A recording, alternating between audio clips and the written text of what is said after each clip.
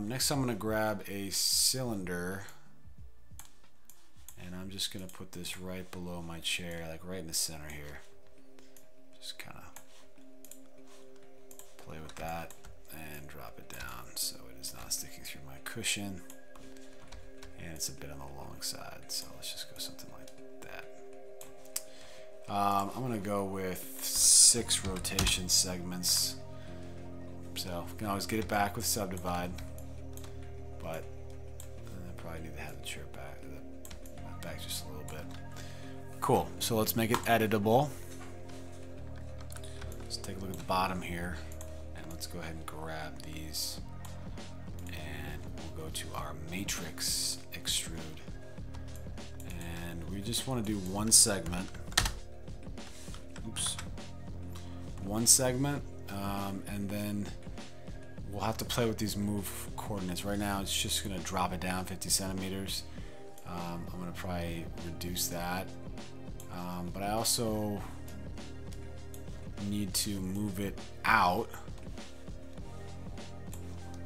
and I also want it, because it's naturally rotated, so I need to move this X as well until I get it somewhere around there. And then I can always bring it back using my Y, which is here. So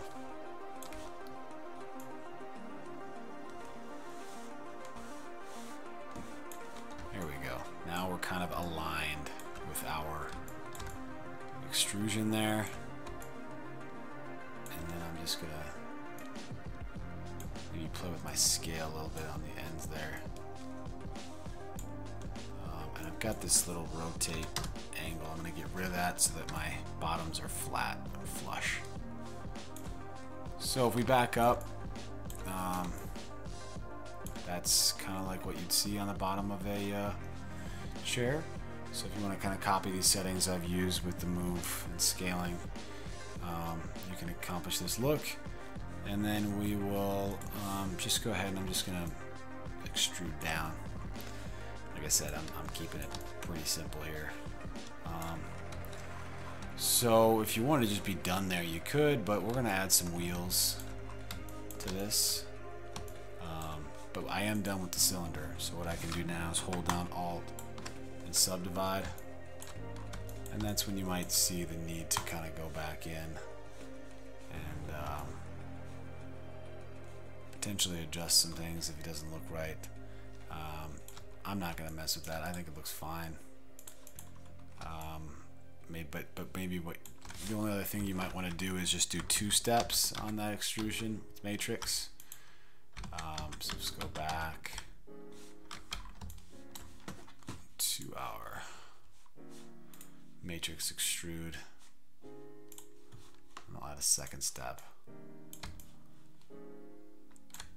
So that just creates more segments, and that's going to make it look better when we subdivide. Just a little bit better, not a ton better. And then we will pull these down.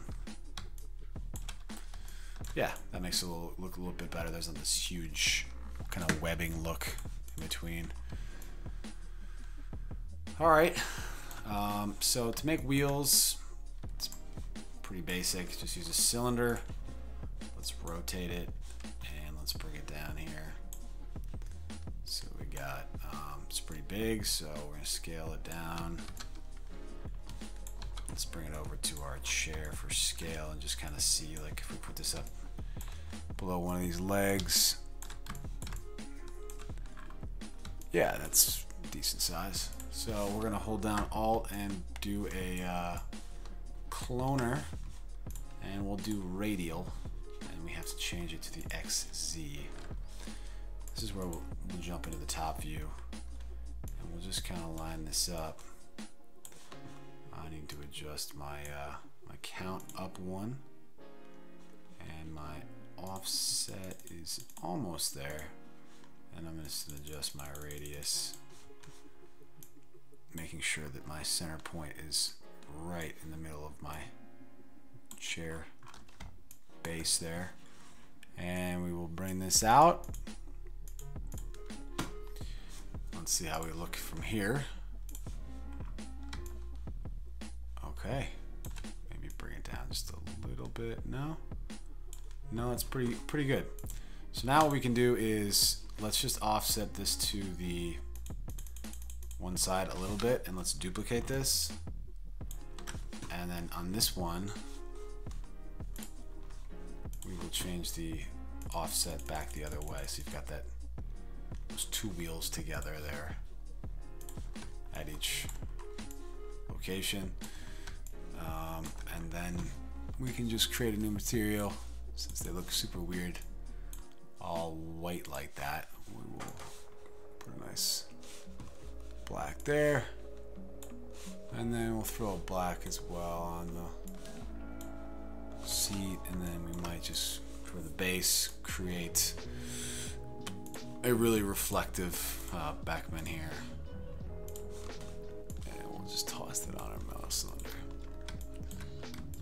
So we've got an office chair. I don't know, I'll scale that a little bit. I don't know that there's much difference between this and a typical, I don't know that there's much more that needs to be added to this. How detailed do you want to go? I mean, let's be honest, it's a freaking office chair. But that's pretty darn close to a finished office chair. The only other thing we can add now is some arm rails if you think that that's necessary.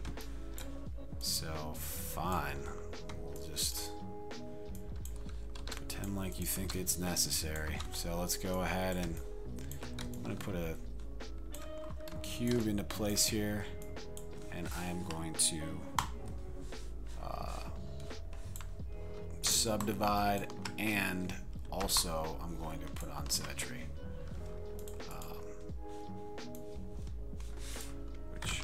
Where'd you go? Okay, we're back. So it took me a second. For some reason my symmetry was being finicky, but I've now got my cube in a symmetry. And I don't know why it's not being perfect. As you can see, I've got this gap.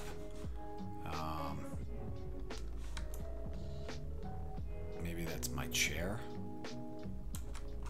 Let's take a look from the top view. It appears that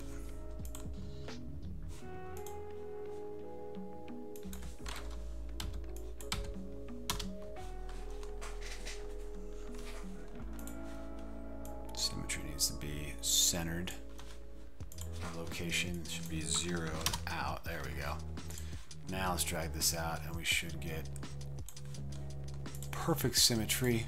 So make sure you do that. If you ever grab your symmetry and move it around and it doesn't line up with things perfectly, just make sure you zero out these coordinates and move the cubes around.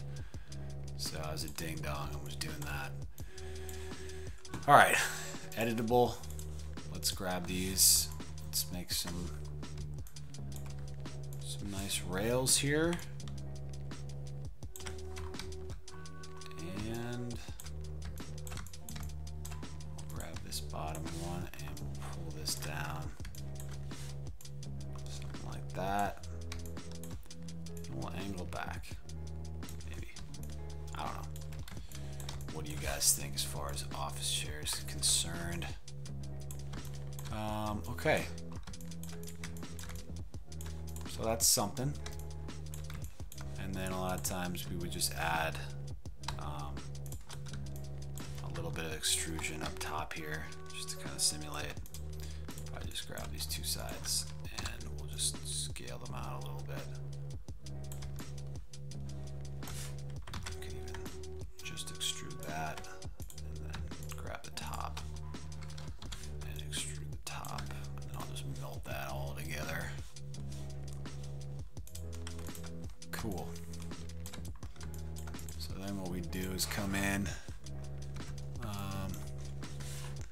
say we want the cubes to be metal, but then I want wherever the armrest would be to kind of have my black material. And I might actually have to oh, I see. There we go. All right. So, what do you guys think? Don't you just want to go back to work? All right, there we go. So, if you need to make an office chair, it's not that hard. Just follow along using some subdivision service cloners, and you can have this simple office chair done in no time at all. But just wanted to show you a quick tutorial if you're looking for inspiration on how to 3D model. We post a lot of videos like this, so definitely appreciate you watching and stay tuned for more.